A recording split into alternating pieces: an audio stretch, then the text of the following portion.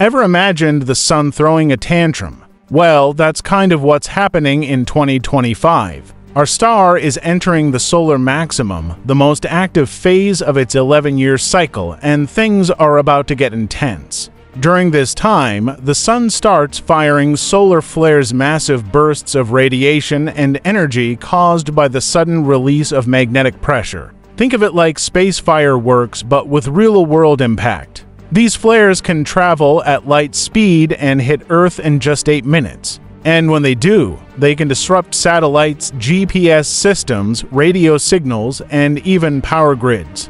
Now, here's the wild part. Scientists say that 2025 could see some of the strongest solar activity in over a decade. The number of sunspots is rising fast, which means the sun is building up more and more magnetic energy ready to explode. More sunspots mean more chances of flares. It's like the sun is having mood swings, and Earth's tech might just feel the heat. You've probably heard of solar storms before, but this year they're not just science fiction, they're real. In fact, agencies like NASA and NOAA are closely monitoring space weather, warning industries like aviation, power, and communications to stay alert.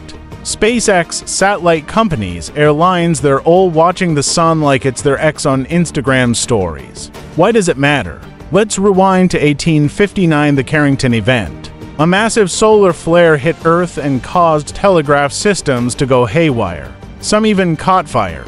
Now imagine something like that today. With our dependency on electronics, the damage could be worth trillions. Your Wi-Fi going down. Just the start. Full-blown satellite outages. Possible. But hey, it's not all doom and gloom. Solar flares also bring beauty. When those charged particles hit Earth's magnetic field, they create stunning auroras not just in the Arctic, but possibly in places that usually never see them.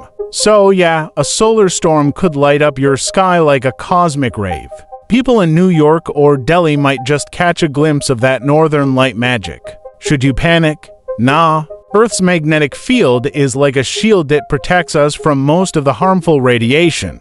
But being aware is smart, especially if you rely on satellite-based services or live in high-latitude areas. Even astronauts on the ISS take shelter during strong solar flare warnings. It's real enough for space agencies to stay on high alert. So, what can we expect? More frequent solar flares, a higher chance of radio blackouts, stronger auroras, possible GPS glitches, and yes, those random your signal is weak moments that aren't just your network's fault. The sun is getting louder in 2025 and we're right in the middle of the show. Stay tuned because space isn't quiet anymore. And if you're into science, space weather, or just love staring at the sky wondering what the sun is up to, this is your time.